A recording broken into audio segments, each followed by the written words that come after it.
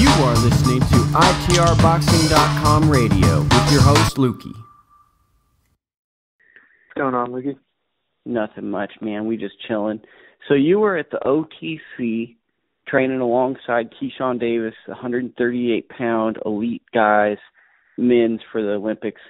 Talk me through just getting sent home when you're training at the OTC, getting ready for whatever was going to happen out there.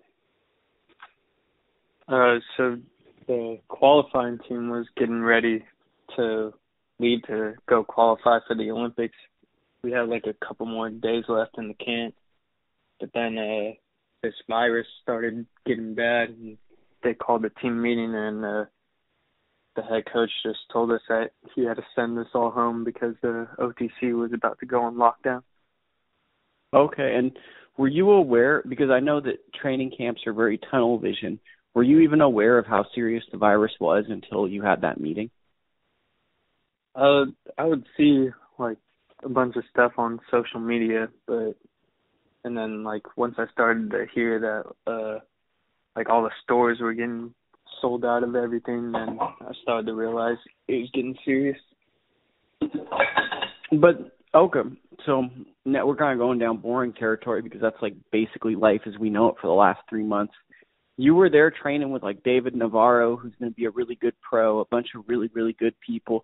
Talk a little bit about the training when you were at OTC and like the group of your squad that you were training amongst and how close you guys were.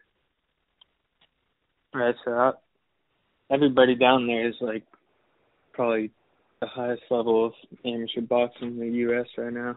Like I was with Freddie Rojas, David, Xander was out there, Tiger Johnson.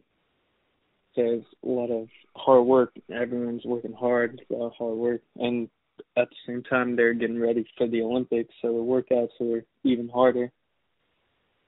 You're not someone that just wants to box. Like, you want this to actually be a career for you, and you want to actually be able to make a living from it. So I assume that must be exciting for you to be around these type of people and being pushed at this level in competition. Yeah, it's always very motivating training around guys like that. It just gives you that extra push in training. Were sparring days, not necessarily for you, but are like the first couple of days pretty intense, where all the guys are trying to figure out where they're at amongst the people or who's going to be the guys they're working with? Are there any days where people like show up and try to make a statement on somebody? Well, they would have the alternates training separately from the qualifying team, and then like we sparred every other day, and then we'd all just spar together. But yeah, on sparring days, you always try to impress all the coaches because you never know what could happen. They might end up changing their mind on who they want to take to Tokyo. And let's take it back, man. You went to the Olympic trials. You're in Lake Charles. How was that experience? I know it didn't kind of go the way you wanted, but just talk me through, like, kind of that experience and just kind of how you got to the OTC. So, yeah, in December, I competed at the trials. I had 4 fights. I went 2-2. I got third place. And the tournament was cool. Like, I never done a tournament where it's been double elimination before, and like the final setup was cool. How they had the ring walks and all that, and then so the number 2 ended up going for the Nicaraguan team, and so they called me up to take a spot, and that's how I got on the team. Yeah, and I know one thing about you is you're one of these guys where a bunch of people are always asking me, what's Charlie going to do? What's Charlie going to do? And you know what I always tell them? I tell them whatever Charlie wants to do. I'm not here to make decisions for you. I get along with you. I like you a lot, but I ain't never telling you what to do. The only thing I've ever wanted for you is what's best for you. But I guess what I'm saying with all of this is, a lot of people ask me kind of what's for you. Are you going to just stay amateur and then see how things are, because I know you're very proud to represent America, and if anything were to happen, I know that you would love the chance to go to the Olympics and represent this country. What is the future for you? Well, Keyshawn decided that he was going to stay, so I don't really see myself staying another year just to be an alternate. But with this whole coronavirus thing going on, I'm not really too sure what me and my team are going to decide to do. I like that you said. But it's kind of weird, man. How does that feel being a young fighter? And this is something, I'm older than you, not a lot older, but enough older where it's like I'm older. And this is something I've never experienced in my life. And maybe hopefully people never experience it again, but you're this young, awesome fighter. There's chances for you to really be in a great spot. You've never felt better. And then this national pandemic happens where there's no fights going on. We're not sure when live crowds are. I know your family means a lot to you, and you'd love to have your family at your fights. If you were to turn pro, they wouldn't probably be there. What are the thought process that you're going through right now with this pandemic and just thinking about your career and how the pandemic affects it? At first, I was pretty bummed out because, I'm at the point now where, I've been thinking about turning pro for a while, so I'm pretty anxious. But, can't really complain about it now. This is just reality, so I'm just training real hard, acting like I'm getting ready for my debut, and I'm just going to use it to my advantage. No, that's a positive mindset. And for those that don't know, I'm going to tell people, don't sleep on my man Charlie, because he hits people really hard to the body. Don't be thinking that he's just Eris Landy Lara, man. Don't go in there thinking that, because you might get dropped to the body. I'm just saying. What do you think of my assessment, or is that a chill Lukey, don't tell people too much? Yeah, I think I'll surprise a lot of people with that, especially with 8-ounce gloves. Shot they don't want to see coming. I mean, it's the thing about you that's always stuck out is you're an incredibly self-motivated hard worker. And I hate that that's a thing that we have to say, but with a lot of young boxers especially, they get by on just being athletic, or they get by on certain talents they have, and the work ethic might not be there. You're going to get better with time based on the amount of effort you put into the sport. Right. Always got to work hard. Always got to try to get better. So how are you passing time during this, my man, Charlie Sheehy? What are you doing? What's the Charlie Sheehy routine right now? So I try to wake up early, get my cardio in, and do my sit-ups and push-ups after. And I got a little bag set up in my backyard, and I do my regular boxing routine in the afternoon. And then I'll just I try to start doing film study and watching a lot of more fights. Okay, so now at night. I'm gonna make you have to tell me, because I've been on my film study, Grizzy. So what have you been watching? I already know you're probably watching a lot of Floyd. Yeah. So who are you watching? Floyd?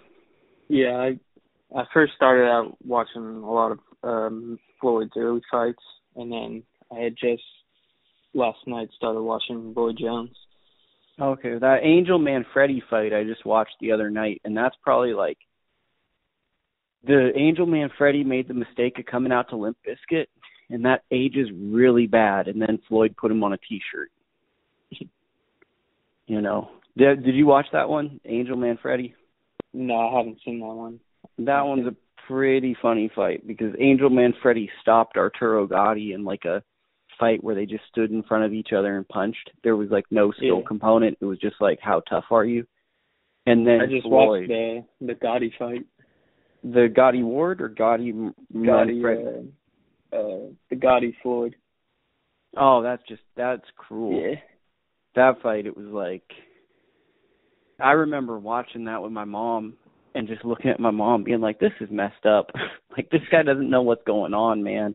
He's just tough and just getting hit. It was basically looking at what's that called? Like the cannonball bag, big circle bag in the gym. It was like just a guy hitting that bag. Yeah, it wasn't moving his head at all. I mean, but when you watch these fights, like obviously a great fighter like Floyd, he has supreme intelligence, but he also has a work ethic like no other. He has coordination from years and years of repetition. What are just subtle things you pick up on? Because I'm a firm believer watching greatness rubs off on you. I just noticed like the little things that he does, like when the guy gets too close, he'll put his forearm like covering the guy's face, and then he'll like start throwing right hands to the body, right hooks to the head, and little stuff like that I try to pick up on that I could start to use to my advantage. So just like how to stop a guy from negating action, or how like maybe this is something you'll probably hear, like a veteran fighter with a young fighter like yourself is probably going to do dirty tactics to you, physical, headbutt, and how would you kind of ref your own fight or use your skills to beat them? Right. Okay. Well, what is the thing that you're most excited about the pro game?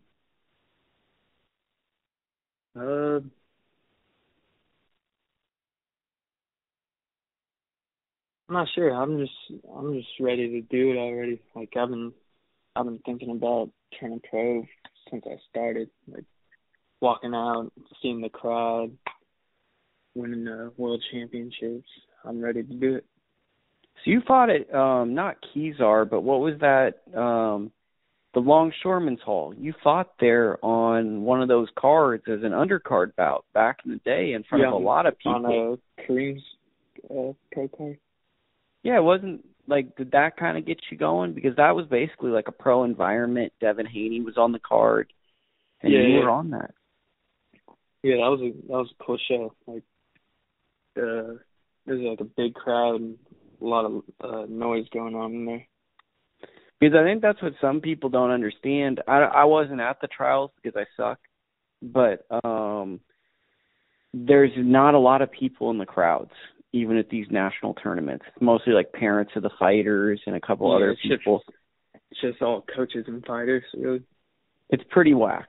Like, I hate to say it like that, but it's not like some rowdy people that want to see a fight. Because, like, your fight with, like, Dallas or I believe Danny Garcia, like those fights, if there was a live audience, people would have been cheering and applauding the bout. But, like, when it's just fellow fighters, it's like people are quiet and studying what you're doing. So, I don't know. How does that play into an amateur competition where, like, the crowd isn't really reacting to what you're doing and you have to kind of count the punches in your head or however you do it? Well, I was always told to not let the crowd get to me anyways, so I try to not even really focus on that. And I don't think it's ever really bothered me. So I'm usually just laser focused right before I go into the ring anyways. Who are some emerging young fighters that people that listen to this show should be on the lookout for? Right now in the Bay Area, we got a fellow Team USA member on the youth, Amari Jones. I went to the two. He's doing his thing. Their teammates, Team No Smoke, B. Johnson and Dominic Reed, they're on the come up too. I think they're going to do very well at the next U.S. Championships. Okay, and that, yeah, I mean, like, I think they're working really, I see them already working.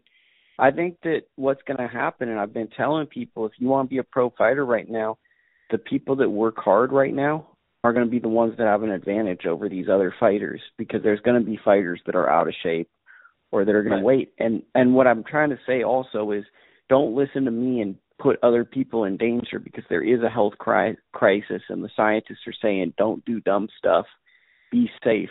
But however you can try to work out, you have to try to work out in a safe way if you want to be a boxer at a high level, because 3 to 4 months of not training is not going to get it done when you face a Charlie Sheehy who's been in his backyard punching a heavy bag for 15 rounds and running like Rocky and doing sit-ups till his stomach hurts. It's just not going to do it. Yeah, you gotta find a way to stay in shape and keep getting your workouts in. Is that kind of like the ultimate thing about being a fighter is like you have to be so self-motivated? Like you have to look forward to these workouts whereas most people. Yeah. It's very easy to just like lay around and just not do it. But before you know it, a couple of weeks will pass by and all the work you just put in the months prior, it's not there anymore. You're out of shape. Now you have to redo all that just to get back to where you were 2 months ago. Well, and I think that's the thing. Like, say your next fight, right, you're going to build upon where you were last. You might fight someone that's trying to work back to where they once were before this quarantine.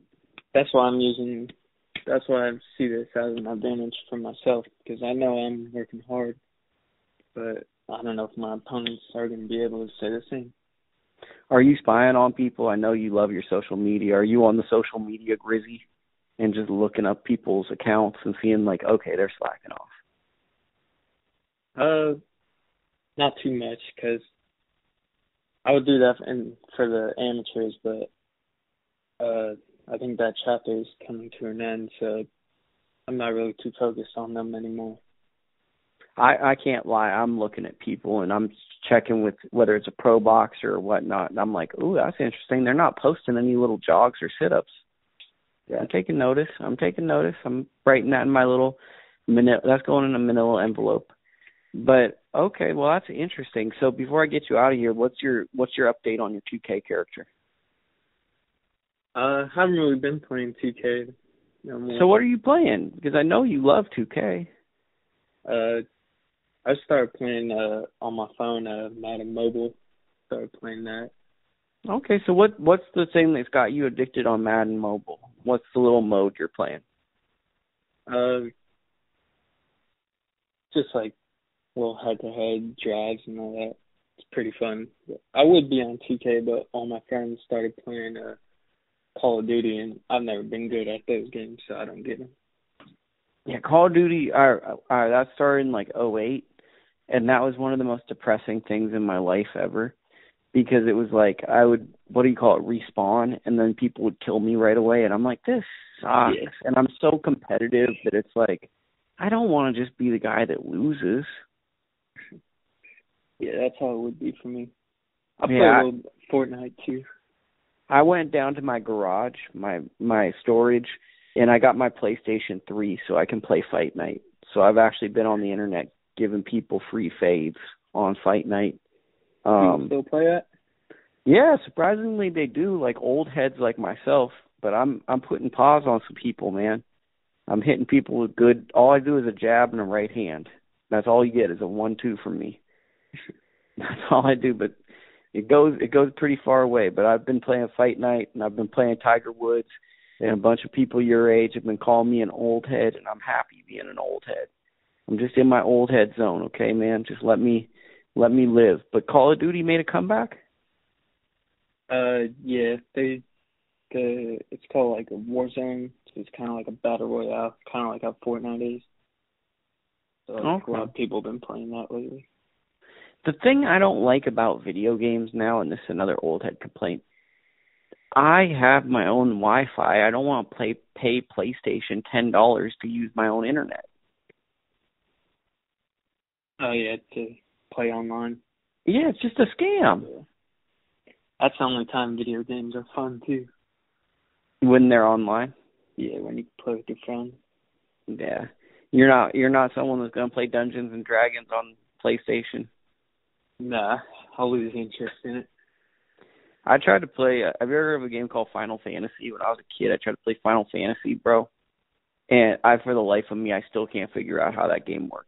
Because I got myself into a fight, and we took turns, and I'm like, oh, buddy, I'm screwed. Because I've never been in a fight where I get to punch you, and then I wait and you punch me. I'm like, this shit is not how a fight happens. It's like I never heard of that game. Oh, my God, it was the worst because back in the day I used to read magazines and people were like, this is the best game ever. And like a moose man was fucking me up, man. Couldn't beat this moose. And I'm like, well, how do you play this game, bro? It was just awful, man.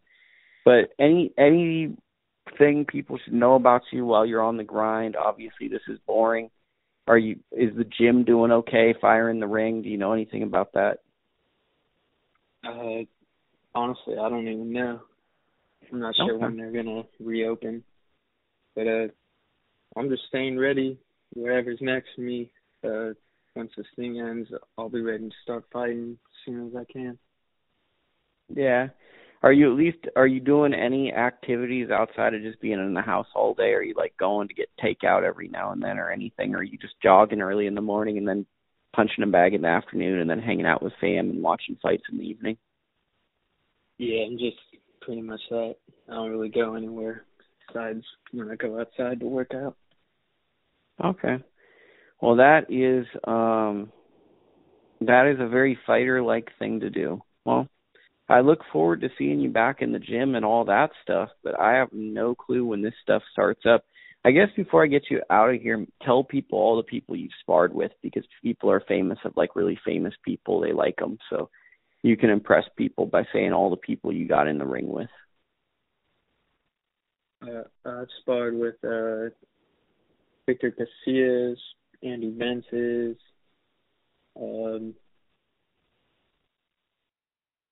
George Cambosos, Xander Zayas, Emmanuel Tego, Amir Imam. I've sparred with Jose Zepeda. How was that? Is that Sean? Yeah. I sparred with him down at Wild Card. I heard he's like an OG sparring session legend in LA. Heard he's like a super OG. Yeah, he's slick. He's pretty fast. I was doing good with him. Yeah, because he gave my man Jose Ramirez some problems. But keep going with what you got going. And then as far as amateurs, like I'm sparring with Keyshawn Davis, Tiger Johnson, and all those guys on the Olympic team. So you just sparred who I could think off the top of my head. There's a bunch more. Basically, in the amateurs, you fought everyone that's near your weight, and you haven't ever been like badly beaten or anything. I think it speaks worlds to the credibility of how good of a fighter you are when after you fought, Keyshawn Davis gave you props on Instagram. Yeah. Well, me and Keyshawn, we've been cool for a while. We've been on the team together before. And I knew that was going to be my rival going into that tournament. I still think it speaks a lot to how good of a fighter you are, where people are comparing to being like one of the best fighters coming out of this class gave you props, and that doesn't happen very often. Right. So, okay, well, enjoy the rest of your day. Have fun on Madden Mobile and all that stuff. Where can people follow you? You can follow me on Instagram at _Charlantis. For more great shows, please go to iTunes or wherever podcasts are found and leave us a review.